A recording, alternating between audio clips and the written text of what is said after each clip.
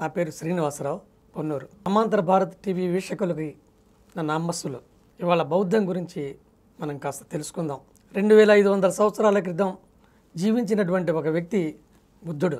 మళ్ళీ ఇవాల్టి ఆధునిక కాలంలో ఆయన చెప్పినటువంటి ధర్మం, నైతికత గురించి పునర్నిర్వచించుకోవాల్సినటువంటి అవసరం, మనం నేర్చుకోవాల్సినటువంటి అవసరం ఉన్నది. కాబట్టి అవినీతి, స్వార్థం, అసమానతలు విపరీతంగా పెరిగిపోతున్నటువంటి ఈ తరుణంలో ఆయన సమాజానికి, వ్యక్తికి ఇచ్చినటువంటి ఒక బోధనల్ని మనం మళ్ళీ అధ్యయనం చేయాల్సినటువంటి అవసరం మటుకు మన ముందున్నది. అందువలన ఆయన మాటల్లోనే చెప్పినటువంటి మధ్యమ నికాయంలోని ఒక సుత్తాన్ని మనం ఈరోజు తెలుసుకుందాం. అదే రాష్ట్రపాల సుత్తం. ఈ సుత్తంలో తల్లిదండ్రుల ఇష్టానికి వ్యతిరేకంగా సన్యసించినటువంటి రాష్ట్రపాలుడు అనేటటువంటి ఒక యువకుడి వృత్తాంతమే ఇందులో ఉంటుంది. ఇది చాలా అద్భుతమైనటువంటి సూత్రం. దీని పేరు రాష్ట్రపాల సూత్రం. ఇందులో ఆ రోజున బుద్ధ భగవానుడు తన శిష్యులతో కలిసి కురు దేశంలోని తొల్లకొట్టిత అనే గ్రామానికి వేంచేసి ఉన్నాడు. ఈ సంగతి తెలుసుకున్నటువంటి ఆ తొల్లకొట్టిత గ్రామస్తులు అందరూ మన ఊరికి విద్యాచరణ సంపన్నుడు, సుగతుడు అయినటువంటి బుద్ధ భగవానుడు వేంచేసి వచ్చాడు, అతన్ని చూడడం, అతని ధర్మ ఉపదేశాన్ని వినడం మన అదృష్టం అని భావించి ఆ గ్రామస్తులందరూ ఆయన ఉన్నటువంటి వనానికి వేంచేసి ఆయనకి నమస్కరించి కూర్చొని ఆయన ధర్మోపదేశాన్ని చక్కగా విన్నారు. ఆ సమావేశానికి రాష్ట్రపాలుడు అనేటటువంటి ఆ ఊరి యువకుడు కూడా వచ్చి కూర్చొని ఉన్నాడు. అయితే బుద్ధ భగవానుడి ధర్మోపదేశం విన్న తర్వాత ఆ గ్రామస్తులందరూ ఆయనకి నమస్కరించి ప్రదర్శన చేసి వెళ్ళిపోయారు. అందరూ వెళ్ళిపోయినప్పటికీ రాష్ట్రపాలుడు మటుకు బుద్ధుడి దగ్గరికి వచ్చి మళ్ళీ నమస్కరించి సమీపంలో కూర్చొని ఈ విధంగా అన్నాడు. అయ్యా, మీ ధర్మోపదేశం విన్న తర్వాత నేను గృహస్థుడిగా ఉంటూ సాన పట్టిన గవ్వ లాంటి పరిశుద్ధమైనటువంటి శీల జీవితాన్ని గడపడానికి ఈ గృహస్థ జీవితంలో అవకాశం లేదు. అందువలన నాకు సన్యాస దిశ ఇవ్వండి, మీ దగ్గర శిష్యుడిని అవుతాను, నేను ఈ ధర్మంలో కొనసాగుతాను అని చెప్పేసి అడుగుతాడు, ప్రాధేయపడతాడు. అప్పుడు భగవానుడు చిరునవ్వు నవ్వి, మరి మీ తల్లిదండ్రుల అనుమతి తీసుకున్నావా అని అడుగుతాడు. నేను నా తల్లిదండ్రుల అనుమతిని తీసుకోలేదు అంటాడు రాష్ట్రపాలుడు. అయితే నా సంఘంలో, నా ధర్మంలో ప్రవేశించాలి అంటే నీ తల్లిదండ్రుల అనుమతి మడుకు నీకు తప్పకుండా ఉండాలి అని చెప్పి బుద్ధుడు అంటాడు. అయితే నేను నా తల్లిదండ్రుల అనుమతి తీసుకొని వస్తానని చెప్పేసి రాష్ట్రపాలుడు ఇంటికి వెళ్ళిపోతాడు. ఇంటికి వెళ్ళి తల్లిదండ్రులను అడుగుతాడు, నేను ఈ గృహస్థుడిగా ఉంటూ సాన పట్టిన గవ్వలాంటి, నునుపైన గవ్వలాంటి పరిశుద్ధమైనటువంటి జీవితాన్ని ఈ గృహస్థుడిగా ఉంటూ జీవించలేను. కాబట్టి నేను నిర్గృహుడు అవ్వడానికి, ప్రవ్రజ్య అనగా సన్యాస దిశ తీసుకోవడానికి అనుమతినివ్వమని ప్రాధేయపడతాడు తల్లిదండ్రుల్ని. అప్పుడు తల్లిదండ్రులు అంటారు, నీవు మాకు ఏకైక పుత్రుడివి, లేక కలిగిన వాడివి, సకల సంపదలు ఉన్నాయి, వీటిని అనుభవించు, తరించు, పుణ్యాన్ని ఆర్జించు, ఈ రకంగా నీ జీవితాన్ని తరింపజేసుకోవాలి. కానీ నువ్వు మమ్మల్ని వదిలిపెట్టి వెళ్తా ఉంటావేంటి? ఎటువంటి పరిస్థితిలోనూ మేము నీకు అనుమతినివ్వము అని చెప్పేసి తల్లిదండ్రులు రాష్ట్రపాలుడిని అంటారు. రాష్ట్రపాలుడు ఇక నేల మీద పడుకుంటాడు. పడుకొని, మీరు గనక నాకు అనుమతి ఇవ్వకపోతే నేను ఇలాగే కటిక నేల మీద పడుకొని ఆహారం తీసుకోకుండా ఉపవాసంతో ఉండి ప్రాణాలు వదులుతాను అంతే, లేదా నేను బుద్ధుడి శిష్యుడిని అవుతాను, మీ రెండిట్లో ఏదో ఒకటే జరగాలి అంతేనని చెప్పి అంటాడు. అప్పుడు తల్లిదండ్రులు 3 సార్లు అడుగుతారు. 3 సార్లు అడిగినా రాష్ట్రపాలుడు అలాగే చెబుతాడు. ఇక వాళ్ళకి ఏం చేయాలో పాలు పోయేసరికి ఆ తల్లిదండ్రులు ఏం చేస్తారంటే ఈ రాష్ట్రపాలుడి స్నేహితుడి దగ్గరికి వెళ్తారు. వాళ్ళిద్దరు వెళ్ళి ఆ స్నేహితులతో ఇలా అంటారు, అయ్యా, మీ స్నేహితుడు మా మాటని కాదని సన్యసిస్తానంటున్నాడు, ప్రవ్రజ్య తీసుకుంటున్నా అంటున్నాడు, ఇల్లు వదులుతానంటున్నాడు, అయినా ఇంత సంపదని, ఇంత భోగభాగ్యాలని వదిలిపెట్టి ఎలా వెళ్తాడు? మా ఏకైక పుత్రుడిని మేము ఎలా వదులుకుంటాము? కాబట్టి మా ఏకైక పుత్రుడిని మేము వదులుకోము అని చెప్పేసి మీరు అతనికి బోధించి అతని మనసుని పరివర్తన చేయించండి అని ఆ తల్లిదండ్రులు ఆ స్నేహితుల్ని కోరతారు. అప్పుడు ఆ స్నేహితులు రాష్ట్రపాలుడి దగ్గరికి వచ్చి, మీ తల్లిదండ్రులు ఎలా ఒప్పుకుంటారనుకున్నావు? వాళ్ళకి లేక కలిగిన వాడివి, భోగభాగ్యాలు ఉన్నాయి, సకల సంపదలు ఉన్నాయి, అసలు నీకు భార్యలు ఉన్నారు, ఒకళ్ళు కాదు, 2, 3 అలా. ఇలాంటి వాడివి, ఇలాంటి యువకుడివి ఈ కామసుఖాలు అనుభవిస్తూ విందులు వినోదాలతో కాలం గడుపుతూ రకరకాలుగా పుణ్యం మార్జిస్తూ ఈ జీవితాన్ని సుసంపన్నం చేసుకోవాలి, కానీ నువ్వు సన్యసించడం ఏంది రాష్ట్రపాల, వద్దు, అది మనకి పనికి రాదు అని చెప్పేసి రాష్ట్రపాలుడు అంటారు. కానీ రాష్ట్రపాలుడు మడుకు మొండి పట్టుబడతాడు. కటిక నేల మీద పడుకొని అలాగే ఉంటాడు, లెగవను కూడా లెగవడు. నేను మడుకు ఇలాగే మరణిస్తాను, కానీ తల్లిదండ్రుల మాట కానీ మీ మాట కానీ విని గృహస్థుడుగా మడుకు ఉండను, లేదా చనిపోతాను, ఏదో ఒకటి జరగాల్సిందే అంటాడు. సరే, స్నేహితులకి వెళ్ళిపోయి ఆ తల్లిదండ్రులకి చెప్తారు, అమ్మా అతని సన్యాస దిశ తీసుకోవడానికి మనం అనుమతినివ్వడం మంచిది, లేకపోతే ఇలాగే మరణిస్తాడు. అతను సన్యాస తీసుకొని అతని శిష్యుడై అలా సంచారం చేస్తున్నప్పటికీ ఏదో ఒకనాడు మనం రాష్ట్రపాలుడిని చూడడానికి అవకాశం ఉంటుంది, లేకపోతే అతన్ని మనం పూర్తిగా కోల్పోయే అవకాశం ఉన్నది అని ఆ స్నేహితులు ఆ తల్లిదండ్రులకి విన్నవించుకుంటారు. అప్పుడు ఆ తల్లిదండ్రులు అంటారు, అలాగైతే మేము ఒప్పుకుంటాం, మీరు కూడా చెప్పారు కాబట్టి ఇక తప్పనిసరి కాబట్టి మేము కూడా ఒప్పుకుంటాం. అయితే రాష్ట్రపాలుడు ప్రవరజ్య సన్యాస దీక్ష తీసుకున్న తర్వాత ఎప్పుడైనా సరే మమ్మల్ని చూడడానికి మనకు రావాలి అని కోరుతారు. అప్పుడు ఆ స్నేహితులు రాష్ట్రపాలుడి దగ్గరికి వచ్చి మీ తల్లిదండ్రులు అనుమతించారని చెప్పగానే రాష్ట్రపాలుడు లేస్తాడు అక్కడి నుంచి. అయితే వాళ్ళు చెప్తారు, నువ్వు సన్యాస దిశ తీసుకున్నప్పటికీ ధర్మంలో కొనసాగుతున్నప్పటికీ మీ తల్లిదండ్రుల్ని చూడడానికి మడుకు ఏదో ఒకనాడు రావాలి అని. తప్పకుండా వస్తానని చెప్తాడు. ఆ విధంగా తొల్లకొట్టిత గ్రామంలో 15 రోజుల పాటు భగవానుడితోటి ఉంటాడు రాష్ట్రపాలుడు. వెళ్ళిన తర్వాత ఆ వనానికి వెళ్ళిన తర్వాత బుద్ధుడు సన్యాస దిశ ఇస్తాడు. ఆ బుద్ధుడితోటి 15 రోజుల పాటు ఆ వనంలోనే ఉండి ఆ తర్వాత చారిక చేస్తూ శ్రావస్తికి చేరుకుంటాడు. దాదాపుగా అతి త్వరలోనే అర్హంతుడయ్యాడు అని నికాయాల్లో ఉన్నప్పటికీ దాదాపుగా అతను 12 సంవత్సరాలు సుదీర్ఘమైనటువంటి తపస్సంపన్నం చేసుకున్న తర్వాత ఈ ధర్మ మార్గంలో పయనించిన తర్వాత రాగ ద్వేష వ్యామోహాలను జయించిన తర్వాత ఆయన నిర్వాణ స్థితి పొందాడని చెప్పబడింది. అర్హంతుడయ్యాడు, సమ్యక్ సముద్ధుడయ్యాడు. అర్హంతుడైన తర్వాత ఒక రోజున బుద్ధ భగవానుడి దగ్గరికి వచ్చి, అయ్యా నేను నా తల్లిదండ్రులను చూడడానికి అనుమతి ఇవ్వు అని అడుగుతాడు. భగవానుడు గ్రహిస్తాడు, ఇతను అర్హంతుడయ్యాడు, ఇతడు గృహస్థ జీవితానికి వెనక్కి వెళ్ళడానికి కాదు కోరుతుంది, అతను మాట ఇచ్చిన ప్రకారం తల్లిదండ్రులని ఒకసారి చూడాలి అనేటటువంటి బాధ్యతతోటి వెళ్ళాలనుకుంటున్నాడు, కాబట్టి తప్పకుండా వెళ్ళిరా అని చెప్పేసి రాష్ట్రపాలుడిని బుద్ధుడు చెబుతాడు.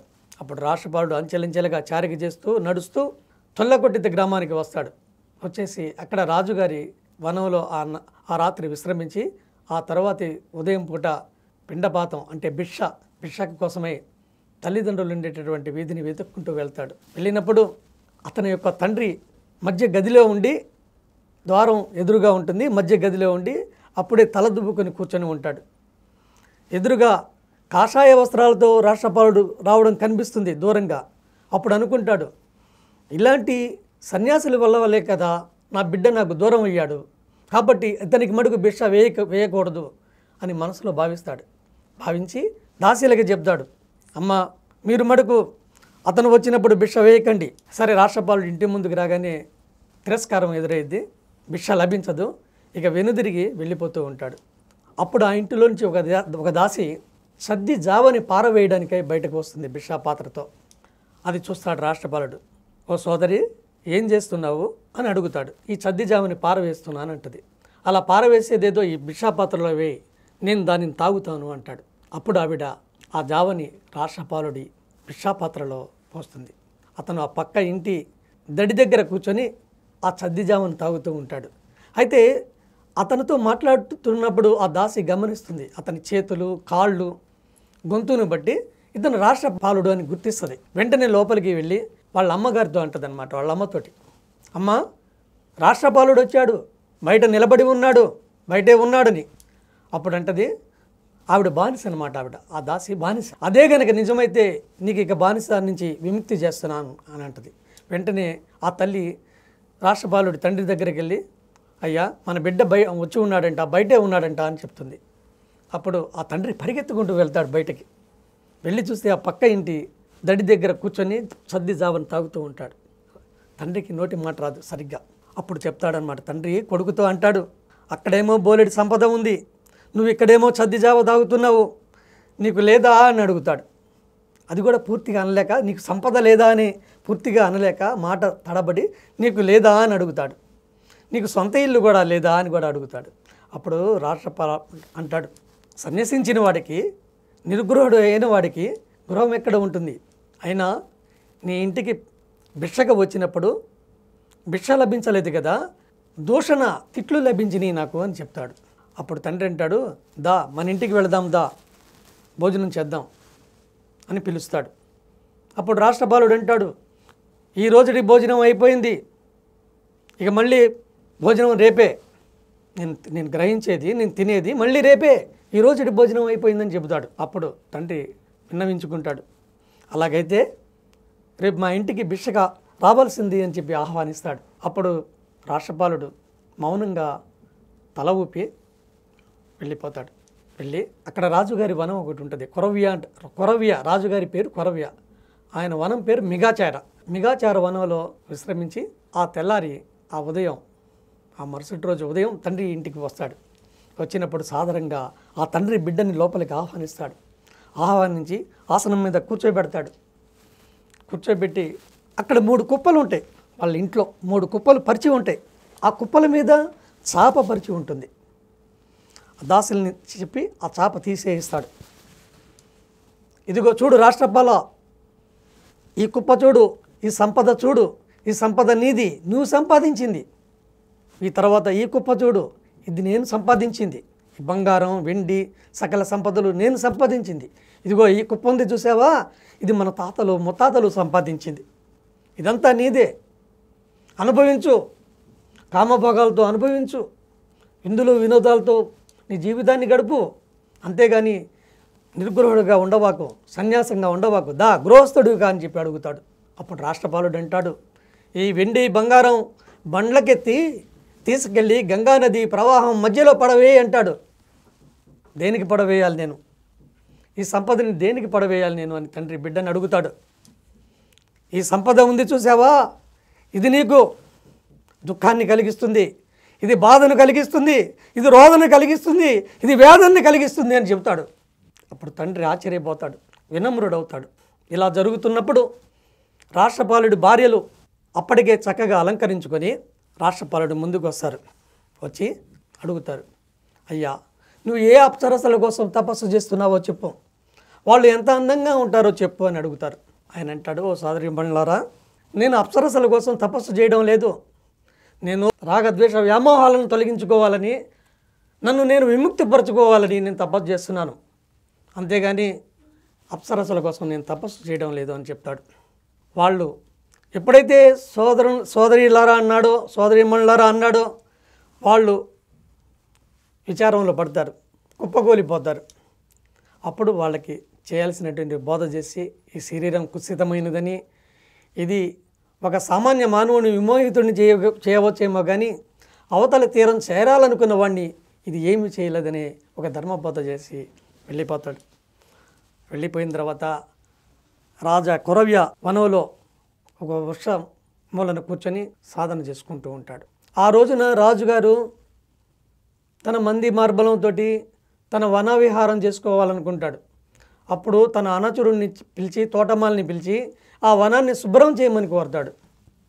అలా శుభ్రం చేయమని కోరగా ఆ తోటమాలి వచ్చి ఆ తోట అంతా కూడా, ఆ వనమంతా కూడా చిమ్ముతూ ఉన్నప్పుడు ఈ రాష్ట్రపాలుడు ఒక చెట్టు మొదలన కూర్చొని సాధన చేసుకోవటం చూస్తాడు. చూసి రాజుగారి దగ్గరికి వెళ్తాడు. అయ్యా, మీరు ఎప్పుడు పొగుడుతూ ఉంటారే, ఆ రాష్ట్రపాలుడే వచ్చి ఉన్నాడు, ఆ చెట్టు మొదల్లో, మన వనంలోనే చెట్టు మొదల్లో కూర్చొని ఉన్నాడు అని చెప్తాడు. చెప్పగానే రాజు అంటాడు, అయితే ఇలా వనవిహారాన్ని రద్దు చేయండి, మనమందరం మంది మార్బలంతో అందరం కలిసి రాష్ట్రపాల భిక్షుని సందర్శిద్దాం, ఆ భిక్షువు చెప్పేటటువంటి ధర్మ సారాంశాన్ని గ్రహిద్దాం, ఆ అమూల్యమైనటువంటి పాఠాన్ని విందాం, పదండి అని చెప్పేసి అందరినీ తీసుకొని ఆయన రాష్ట్రపాల భిక్షు దగ్గరికి వెళ్ళి, ఏనుగు మీద పరిచేటటువంటి ఒక కంబళి ఉంటుంది, ఒక కంబళి, ఏనుగు మీద కూర్చుంటానికి ఒక కంబళి వేస్తారు. అలాంటి కంబళి పరిచి ఆ భిక్షుని ఇక్కడ కూర్చోమని చెప్పేసి రాజుగారు అంటాడు. అప్పుడు రాష్ట్రపాల భిక్షు అంటాడు, వద్దు, నా ఆసనం నాకు సరిపోతుంది, మీరు కూర్చోండి రాజా, కావాలనుకుంటే నాకేం అభ్యంతరం లేదు, మీరు ఆసనం మీద కూర్చోండి అని చెప్తాడు. సరే, రాజుగారు కూర్చున్న తర్వాత రాష్ట్రపాలతోటి అంటాడు, 4 సంకటాలు ఉన్నాయి, 4 బాధలు ఉన్నాయి, 4 విచారాలు ఉన్నాయి రాష్ట్రపాల భిక్షు అంటాడు. ఏమిటి అన్నట్టుగా చూస్తాడు రాష్ట్రపాలుడు. మొదటిది వార్ధక్యం వలన నష్టం అంటే ముసలితనం వల్ల నష్టం. అంటే ఏంటి, అతను ముసలివాడైన తర్వాత ఇక సంపాదించలేడు, సంపాదించింది తరిగిపోతూ ఉంటుంది, ఇక కూడబెట్టలేడు.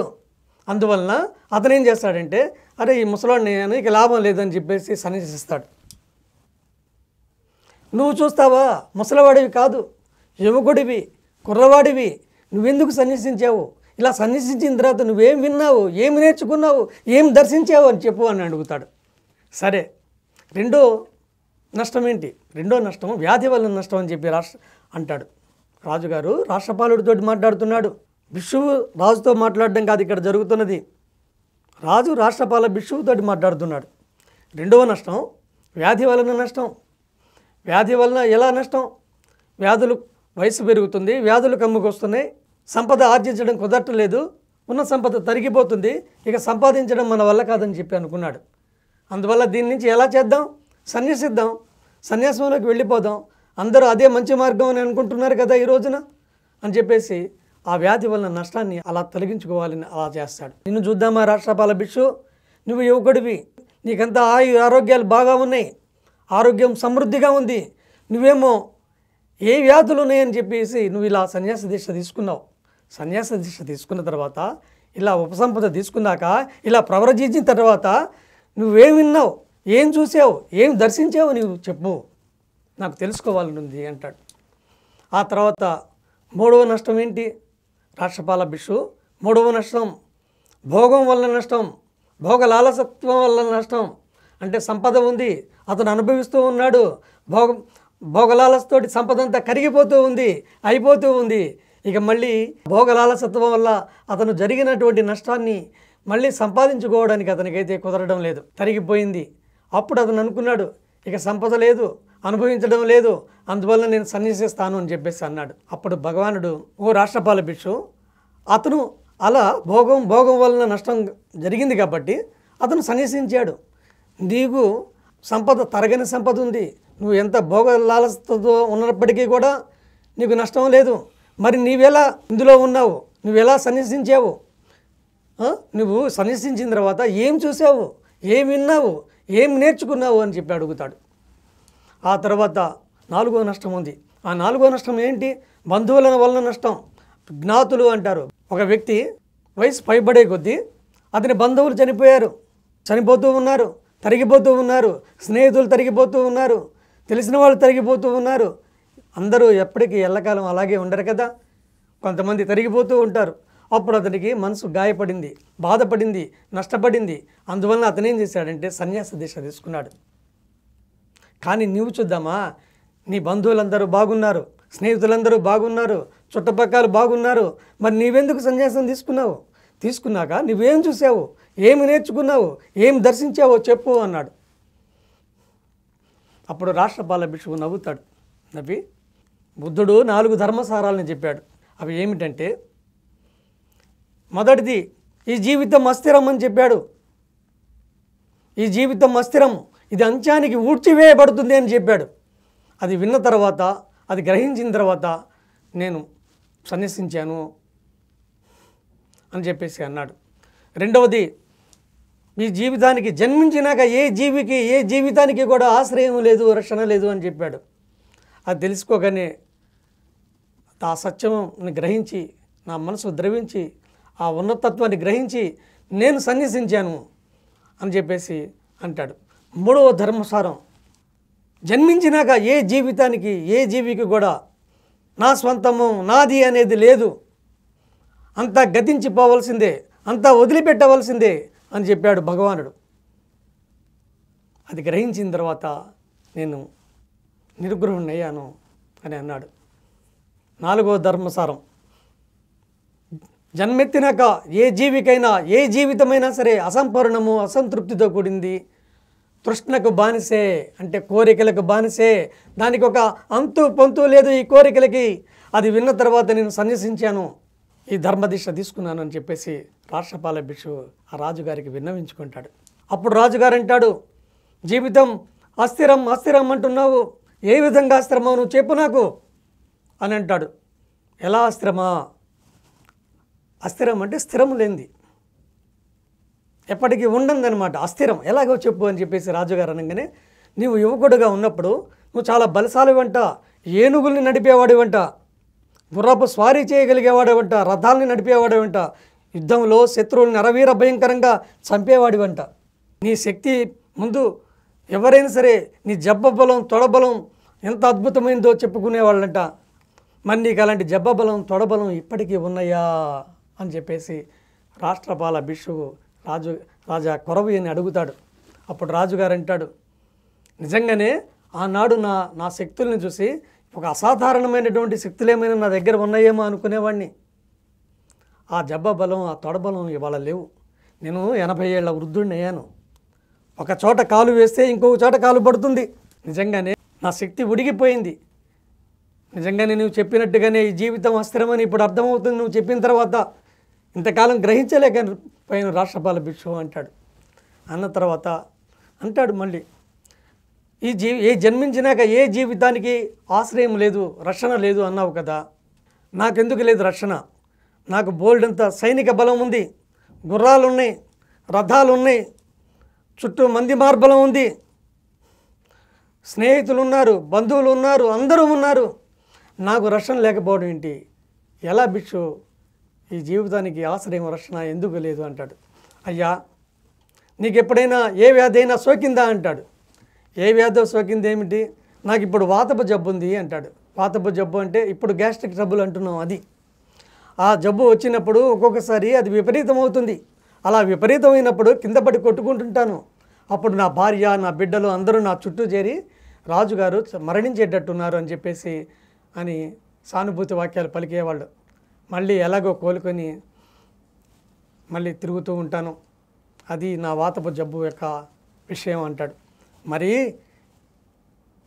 నీకు అంత ఆశ్రయం రక్షణ అందరూ ఉన్నారు కదా, ఈ వ్యాధిని నీ భార్య, నీ బంధువులు, నీ పిల్లలు తలా కాస్త పంచుకోవచ్చు కదా అని అడుగుతాడు రాష్ట్రపాల బిషువు. అప్పుడు అంటాడు రాజు, అయ్యా అది ఎలా కుదురుతుంది? వ్యాధిని పంచుకోవడం ఎలా కుదురుతుంది? ఎవరి వ్యాధిని వాళ్ళు అనుభవించాల్సిందే, ఎవరి బాధని వాళ్ళు అనుభవించాల్సిందే. అంతేగాని ఒకరి బాధని ఒకళ్ళు పంచుకోవడం, ఒకళ్ళ వ్యాధిని ఒకళ్ళు పంచుకోవడం ఎలా కుదురుతుంది బిషువు అంటాడు. అదే కదా చెప్తుంది భగవానుడు, ఈ జీవితానికి ఆశ్రయం లేదు, రక్షణ లేదు అని చెప్పేసి బిషువు అంటాడు. అప్పుడు ఆయన తెలుసుకొని నమస్కారం పెడతాడు. ఇక 3వ ధర్మసారం దగ్గరకు వచ్చేసరికి, నాకు సొంతం అనేది లేదన్నావు, అనేక గదుల నిండా వెండి బంగారాలు ఉన్నాయి, అనేక గదుల నిండా పోగుబడి ఉన్నాయి, కాల్బలం ఉంది, గుర్రాలు ఉన్నాయి, అన్నీ ఉన్నాయి, నా సంపదలంతా సంపూర్ణంగా ఉంది, లేదంటావేంటి చెప్పు, ఎన్ని నావి కాదా అన్నాడు. మరి నీ మరణించిన తర్వాత కూడా వీటన్నిటిని నువ్వు అనుభవిస్తావా అని అడుగుతాడు రాష్ట్రపాల బిషువు. మరణించిన తర్వాత ఎలా అనుభవిస్తాను? నా భార్యా బిడ్డలు తీసుకోవడమో, నా అయిన వాళ్ళు ఈ సంపద కోసం కొట్టుకోవడమో ఏదో జరుగుతుంది. కానీ ఈ సంపద మొత్తం నేను జీవితాంతము జీవించిన తర్వాత కూడా దీన్ని అనుభవించడం నాకు ఎలా సాధ్యపడుద్ది అని చెప్పేసి రాజు కొరవ్య రాష్ట్రపాల బిషువుతోటి అంటాడు. అప్పుడు రాష్ట్రపాల బిషువు అంటాడు, అదే కదా మరి ఈ ధర్మసారం, నువ్వు కర్మానుసారం గద్దించిపోతుంటే వీటన్నిటినీ, ఈ సంపదనంతని నీ సొంతం అనుకున్న దాన్ని అంతటినీ ఇక్కడ ఇలాగే వదిలివేయవలసిందే, త్యజించవలసిందే నువ్వు అని చెప్పేసి రాష్ట్రపాల బిషువు అంటాడు. ఇక 4వ ధర్మసారం దగ్గరకు వచ్చేసరికి, ఈ జీవితం అంతా అసంతృప్తి, అసంపూర్ణము, తృష్ణకు బానిస అంటున్నావు ఓ బిషు. నేను ఇవాళ భోగభాగ్యాలు అనుభవిస్తాను కూడా. అప్పుడు నాకు ఇది ఎలా అసంపూర్ణం, ఇది ఎలా అసంతృప్తి, ఎలా తృష్ణకు బానిస చెప్పమన్నాడు. అయ్యా, నీ స్నేహితుడు ఒకరు దక్షిణ దేశం నుంచి వచ్చి నీతో ఇలా అన్నారనుకో, నేను ఆ దక్షిణ దేశంలో ఒక దేశాన్ని చూశాను, ఆ దేశంలో బోల్డంత బంగారం ఉంది, వెండి ఉంది, సంపదలు ఉన్నాయి, కాల్బలం ఉంది, గుర్రం ఉంది, పెళ్లి చూసుకోవడానికి చాలామంది ఆడవాళ్ళు ఉన్నారు. అయితే నువ్వు దాన్ని జయించేటంత శక్తి నీకున్నది, అదేమో బలహీనంగా ఉన్నది, కాబట్టి అని చెప్పాడు. అప్పుడు నువ్వేం చేస్తావు అన్నాడు. తప్పకుండా ఆ రాజ్యాన్ని నా రాజ్యంలో కలిపేసుకుంటాను, అందులో అనుమానమే లేదన్నాడు. మరి ఇప్పుడు 80 ఏళ్ల వృద్ధుడివి, ఇప్పుడు కూడా ఇంకో రాజ్యాన్ని కలిపేసుకుంటానన్నావు, నీ కోరికలకి అంతెక్కడ ఉందో చెప్పు అన్నాడు. అప్పుడు రాజుగారు తగ్గిపోతాడు, అర్థం చేసుకుంటాడు, నిజమేను అని చెప్పేసి రాష్ట్ర బాల భిక్షుకి నమస్కరించి ఇంత ధర్మసారం తెలిసిన వాడివి కాబట్టి నీవు ఇలా సందర్శించి ఆ భగవాన్ని ధర్మంలో విని తరించావు అని చెప్పేసి అంటాడు. ఇది మధ్యమ నికాయంలో ఉండేటటువంటి అద్భుతమైన సూత్రం, రట్టపాల సూత్రం. ఇది తెలుగులో కూడా దొరుకుతుంది. ఎవరైనా సరే కొద్దిగా ప్రయత్నిస్తే తప్పకుండా చదవచ్చు. చాలా బాగుంటుంది. ఇది సెలవు. సమాంతర భారత్ టీవీని సబ్స్క్రైబ్ చేసుకోండి. మరిన్ని అప్డేట్స్ కోసం పక్కనున్న గంట నొక్కండి.